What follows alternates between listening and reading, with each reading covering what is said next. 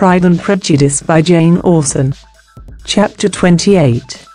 Every object in the next day's journey was new and interesting to Elizabeth, and her spirits were in a state of enjoyment, for she had seen her sister looking so well as to banish all fear for her health, and the prospect of her northern tour was a constant source of delight. When they left the high road for the lane to Hunsford, every eye was in search of the parsonage, and every turning expected to bring it in view.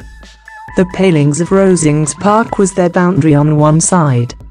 Elizabeth smiled at the recollection of all that she had heard of its inhabitants.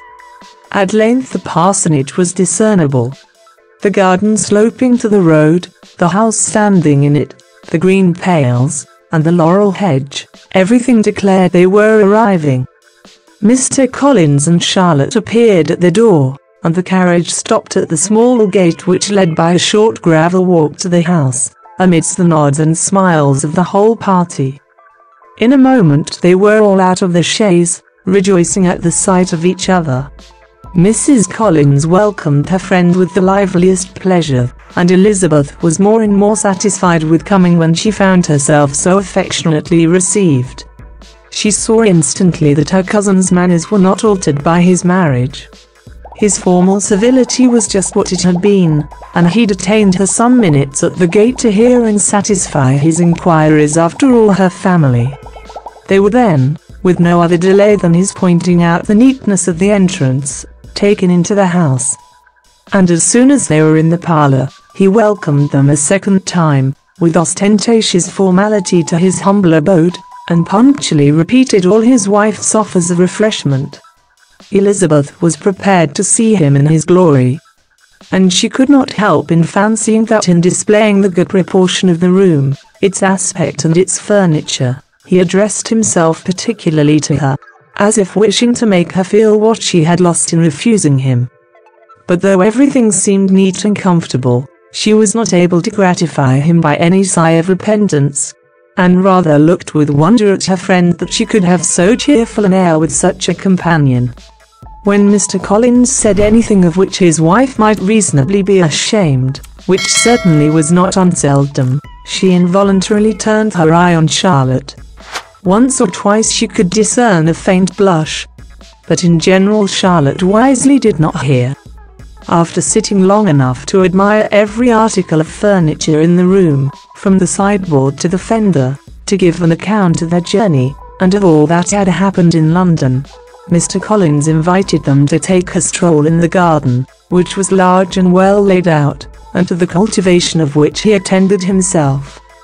To work in this garden was one of his most respectable pleasures, and Elizabeth admired the command of countenance with which Charlotte talked of the healthfulness of the exercise, and owned she encouraged it as much as possible.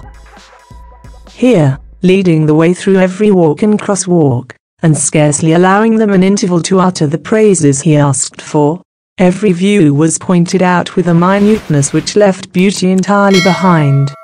He could number the fields in every direction, and could tell how many trees there were in the most distant clump.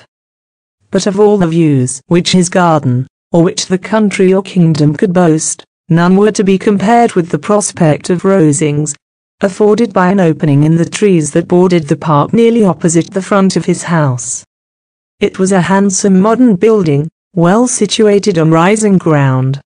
From his garden, Mr. Collins would have led them round his 2 meadows, but the ladies, not having chosen to encounter the remains of a white frost, turned back, and while Sir William accompanied him, Charlotte took her sister and friend over the house, extremely well pleased, probably, to have the opportunity of showing it without her husband's help. It was rather small, but well built and convenient, and everything was fitted up and arranged with a neatness and consistency of which Elizabeth gave Charlotte all the credit.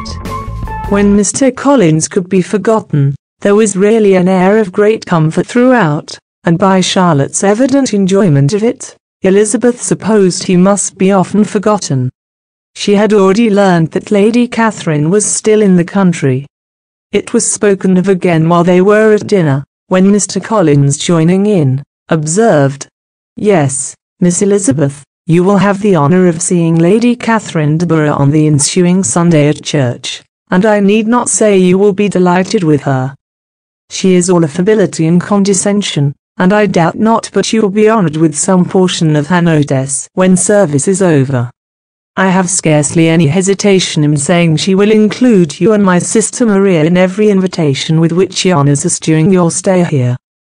Her behavior to my dear Charlotte is charming. We dine at Rosings twice every week, and are never allowed to walk home. Her ladyship's carriage is regularly ordered for us. I should say, one of her ladyship's carriages, for she has several. Lady Catherine is a very respectable, sensible woman indeed, added Charlotte, and a most attentive neighbor. Very true, my dear, that is exactly what I say. She is the sort of woman whom one cannot regard with too much deference.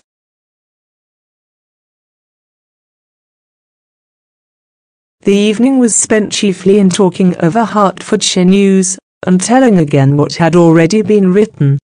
And when it closed, Elizabeth, in the solitude of her chamber, had to meditate upon Charlotte's degree of contentment, to understand her address in guiding, and composure in bearing with, her husband, and to acknowledge that it was all done very well. She had also to anticipate how her visit would pass, the quiet tenor of their usual employments, the vexatious interruptions of Mr. Collins, and the gaieties of their intercourse with Rosings. A lively imagination soon settled it all.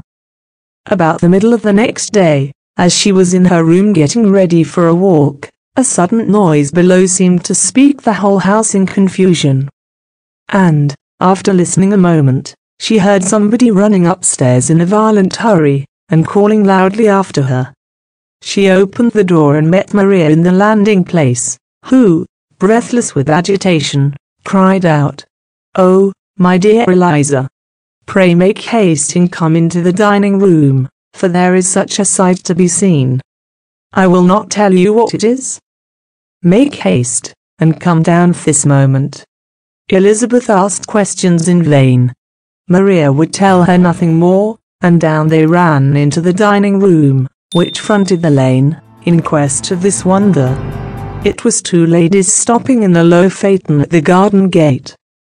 "And is this all?" cried Elizabeth. "I expected at least that the pigs were got into the garden, and here is nothing but Lady Catherine and her daughter." "La, my dear," said Maria, quite shocked at the mistake, "it is not Lady Catherine. The old lady is Mrs. Jenkinson, who lives with them. The other is Miss de Bourgh. Only look at her. She is quite a little creature. Who would have thought that she could be so thin and small? She is abominably rude to keep Charlotte out of doors in all this wind. Why does she not come in? Oh, Charlotte says she hardly ever does. It is the greatest of favours when Miss de Bourgh comes in." "I like her appearance," said Elizabeth, struck with other ideas.